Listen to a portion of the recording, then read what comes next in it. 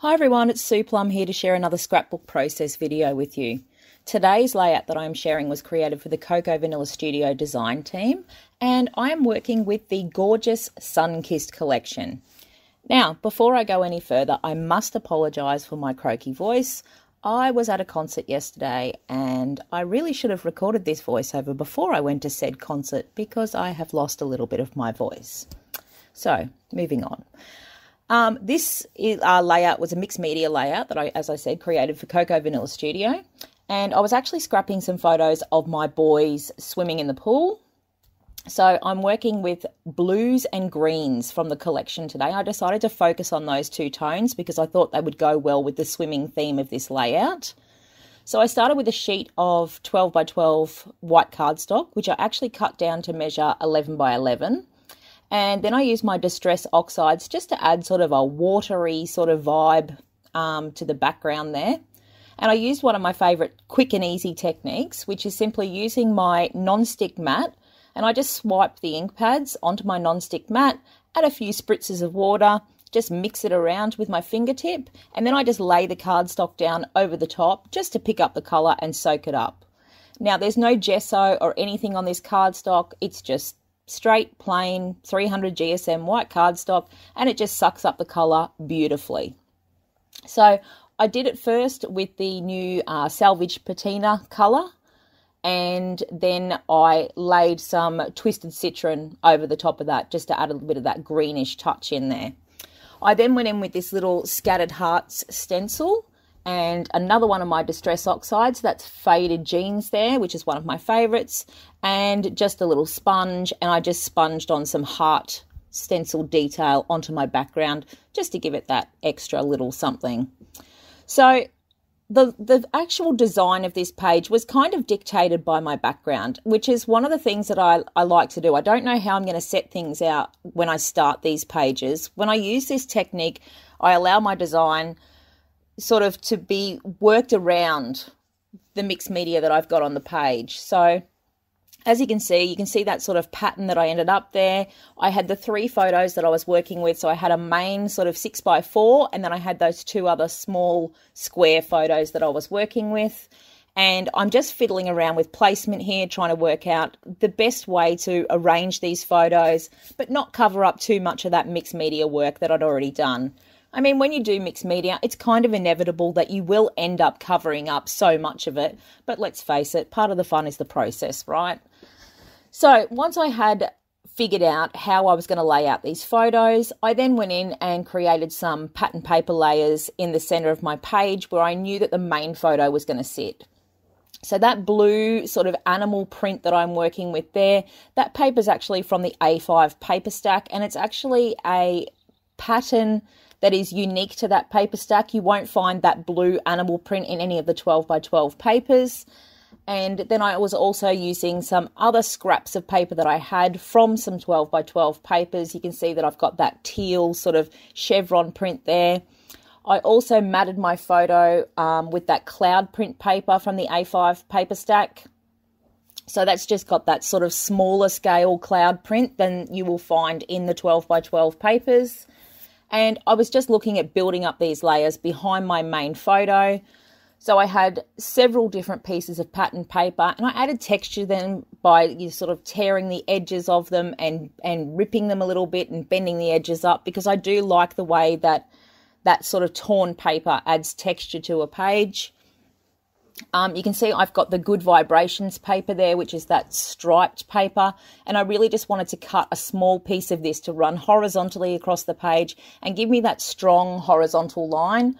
I do like to often have a strong horizontal line like this, and I try to sort of place it about where your main point of interest is, and obviously that is my boys' faces in this photo. So I try and sort of run that behind their eye line where the photo is going to sit. So I am still here building up all these layers. You can see that I'm using my T-square there to keep my papers nice and straight on the page. There is nothing that ticks me off more on my own pages than not having those anchor pieces straight on the page. Now I also added some extra interest and texture to my stack here, you can see that I've added a blue paper doily from my stash, and I'm now going in with some frayed gauze, which I added over the top. It just gives it that nice soft texture, and I just love the way it adds extra interest to the page. So I am just using my long arm stapler there, stapling down the stack onto the page so that it won't wriggle around on me. And I'm back fluffing around with these small square photos. I wanted the placement just right. Now, when I had them sitting there like that, I thought they were getting a little bit lost on the page and they needed a little bit of a layer behind them. So you will see that I go in, after I've stuck this photo down, you'll see that I go in with one of the cards from the pocket card pack. And it's actually just a card that's got a blue frame on it. And what I did was I just cut it in half, and I tucked half in behind that top square photo and half in behind that bottom square photo. And you'll see how that darker blue frame just helps lift them off the page a bit and bring them up to the eye and separate them from the background. So there's the pocket card kit pack there. And you'll see that blue frame that I've got. Now, once I had all my papery layers in place on this page, I went in with the embellishments from this range. Now, I love how many embellishments were included in this collection, because not only do you have a die-cut ephemera pack, there's also the separate floral ephemera pack. There are glitter gold foam titles. There's puffy stickers, there's regular accessory stickers. Like, there is just so many things to play with in this collection, and I just love it. So I was actually planning on using those glitter foam titles as the title for this page, and I was so thankful that I actually did leave enough room to the right of my main photo there to fit the title in, because I didn't check that before I went and stuck anything down. So thankfully it did fit perfectly where I intended it to. I love it when things work out like that, don't you? Do you actually check that your title's going to fit before you stick everything down, or do you make your title fit the space that you have left? Very curious to know, because generally title's not really the main thing I think about when I'm setting out a layout. I usually just make my titles work wherever.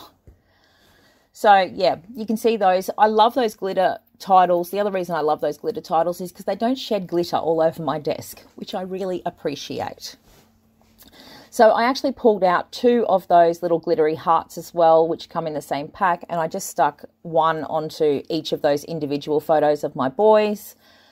You can see that another thing that I've done there is I do like embellishing directly onto my photos. And on my main photo there, I've stuck that just chillin' little banner piece along the bottom edge there. And you'll see afterwards that I actually go back and I add a tab up in the right corner too that says "Be Happy."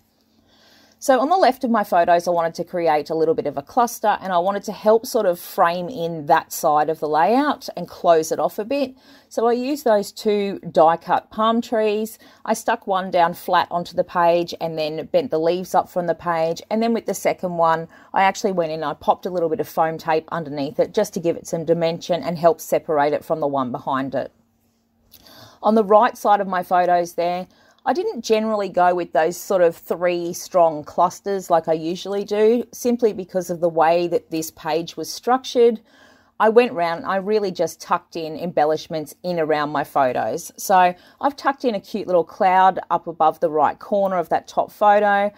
To the right of my main photo, I ended up adding the sweet little heart sunglasses that you can see there. And I did pop those up onto foam tape too, just to provide an extra bit of sort of layering in my cluster there.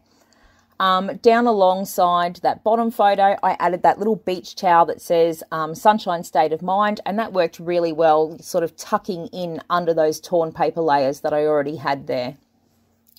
So it was a fairly easy page to structure once I had the mixed media done for this page. That kind of, as I said, dictated how the entire layout was going to be structured.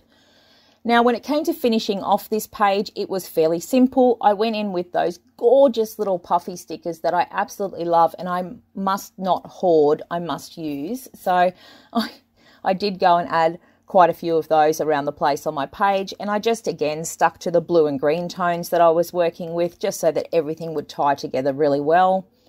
To finish off my page, I stamped my date on there. I also used one of my roller stamps from my stash just to stamp out a few little phrases on there.